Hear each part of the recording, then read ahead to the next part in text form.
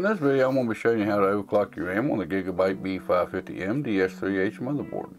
I'm going to be showing you how to go in, turn on your XMP profile, and hopefully that works for you. If not, I'm going to be showing you how to manually overclock it to be able to get that performance that you paid for whenever you bought your RAM. Plus, everybody knows AMD likes faster RAM. Why this video came about, if you haven't seen it, there's a video on the channel about how to overclock your RAM on the Gigabyte B550M DS3H motherboard. I had a comment come in on that video a couple months ago, and here Diego left a comment on that other video. He says, "Can you do the B550M DS3H, please?" I said, "It should be about the same as on this motherboard. Thanks for watching," in the comment.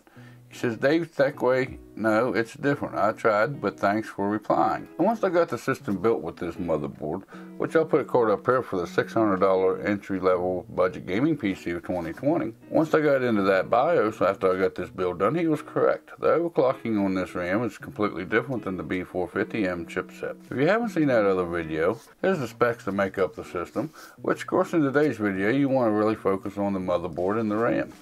The motherboard is the Gigabyte B550M DS3H motherboard, and I am using G.SKILL's Ripjaws 5 series 16 gig, 2 8 gig sticks of DDR4, and it will go up to 3600 megahertz. And like I said, I will be showing you how to turn on your XMP profile, and then I'll be showing you how to manually overclock it if your XMP ain't stable for you.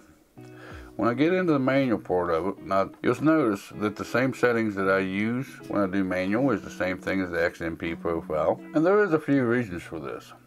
Number one, a lot of times if your XMP profile ain't stable, you can put in the same settings and it will run stable for you. Number two is the XMP profile. That should be the kind of performance you should be really aiming for to get out of your RAM, because it is set up by the RAM company and your motherboard company. Number three, if it still ain't stable once you put in them figures manually, it gives you a good starting point, and then you just dial back your timings a little bit, or maybe you'll have to turn down your speeds a little bit. But there's one thing to keep in mind when you're overclocking your RAM, and when you do bump up your frequency on your RAM, keep in mind that you will have to loosen up your timings a little bit to make up for that extra speed. There is a little bit of a trade-off when you're overclocking your RAM. Let me show you how to get this done, and I'll be back with my conclusion to the video. Alright all, and to overclock the RAM on this Gigabyte B550M DS3H motherboard, here we are at the desktop. I'm going to go down, open up Task Manager, show you what it's running out of, or what the RAM's running at. Open up the Task Manager, go to Performance, right here under your memory. You can see it's running 2133 megahertz. Okay, which that's what it's going to run out of the box. So, to get it overclocked, you'll go down to your window. Go to your power, go up to restart, tap your delete key, and when it restarts, you're greeted with this easy mode. You got the information is the B550M DS3H. We're running BIOS version F2, running the Ryzen 3 3100, 16 gigs of RAM. We are running the G.SKILL's 8 gig, 2133 in two different slots, slot 1A, slot A2 and B2. Now to get the overclock, the easiest way would be to go down here where it says XMP disabled. You enable it, and this here's where it's going to change everything to. It's going to turn your speed up to 3600. It's going to raise your cache latency whatnot to 18, 22, 22, 42, and 64, and it's at 1.35 volts. There is another way to do this, so we'll disable that for right now. You hit F2 on your keyboard, we'll go over here to the advanced mode. Right down here, the extreme memory profile, XMP, where it says disabled, double click on it. And you hit profile 1, which does the exact same thing. Once you turn on the XMP profile, you have this XMP high frequency support. It's automatically set to auto. We won't put that to 3, that way it will run your RAM to max frequencies. Or you could leave it on auto, it's your choice. You hit save and exit. Save and exit. And alright guys, once you hit your save and exit, it says save and reset, save configuration and reset the computer. Down here it shows you what you changed. Your XMP memory profile. XMP went from disabled to profile 1. And your XMP high frequency support went from auto to level 3. I don't know what the real difference is in that XMP profile frequency support, but we're going to go with level 3 because that's higher than the other two. We're going to hit save and let it boot back into Windows.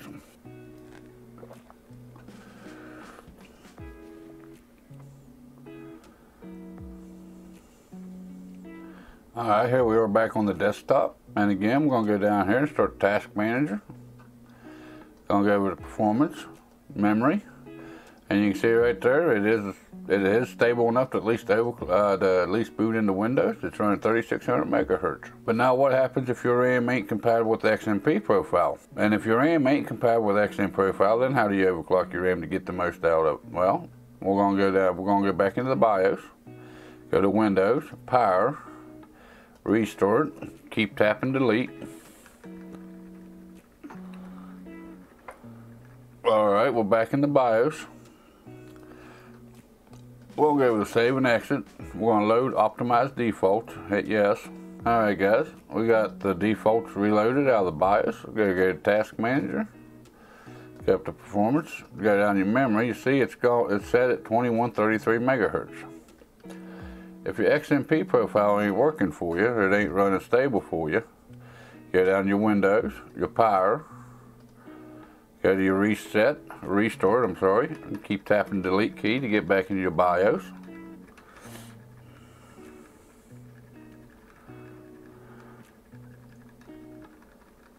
Alright, there we are back in the BIOS. As you can tell right here by the DRAM status, we're back to stock speeds. Go over to Advanced Mode, or you can hit F2 on the keyboard, whichever way you feel best at.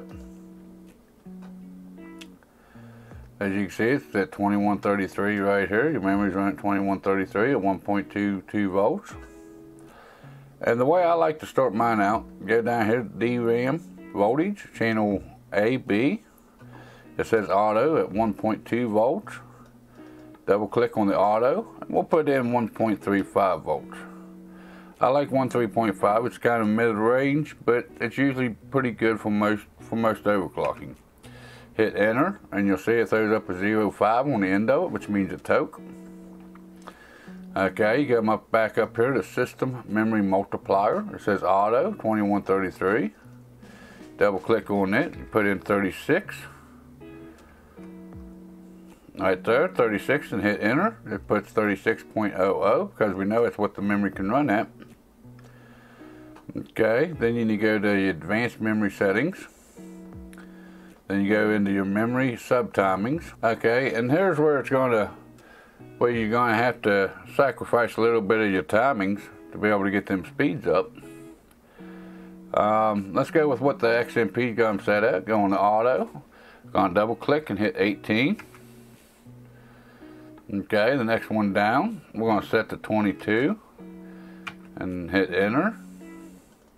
Next one down, we're going to hit 22 and hit enter. Alright, on this one here, we're going to double click and hit 22 and hit enter.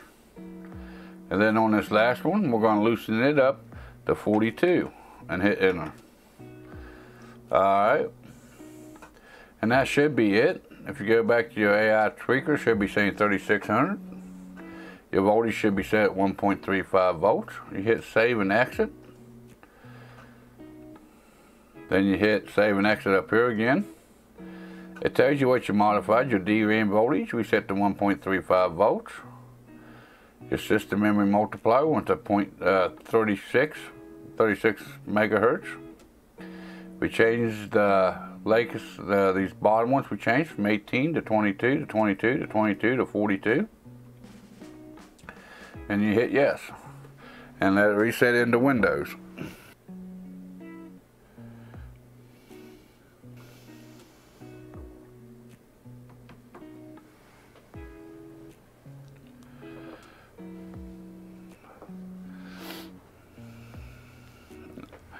Alright, here we are back in Windows. Go down here, go down bottom here, and right click, go up to Task Manager, go to Performance, and then you can see the memory is set back up to 3600 megahertz, where it was setting at 2133.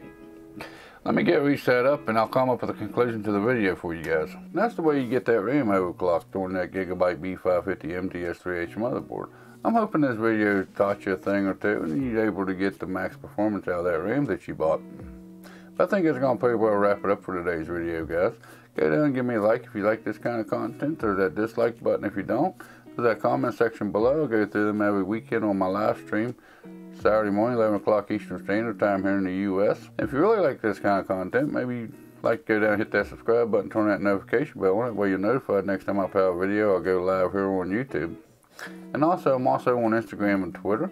I don't kill your inbox, but I do put up photos with new products I got coming in. Just kind of give you an idea of what's coming up on the channel. And if there's any information that's needed about my live stream, if I got to change the time, if I got to change the date, or if I got to cancel for any reason, that's where you also get them kind of notifications. But with all that being said, you all have a good day, and I'll see you in the next video or live stream.